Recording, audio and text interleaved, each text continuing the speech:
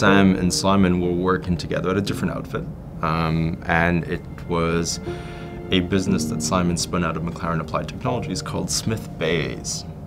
I was at the time the chief strategist for the Renault F1 team.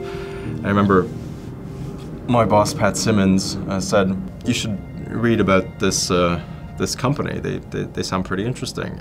I got a phone call one morning from this guy called Jacomo on the end of the phone because he'd read an article about us in the FT, and he seemed to understand everything that we were trying to do and all of our intent. Met Jacomo for coffee, and although we didn't work together at Smith Bayes, when we moved to do QuantumBlack, he was one of the first phone calls to make.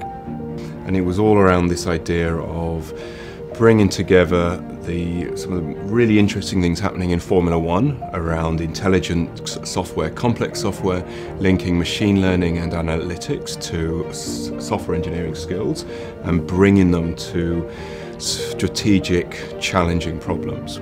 And the three of us shared this idea that there was something really interesting to do in this area that we thought no one else was thinking about and trying at that point.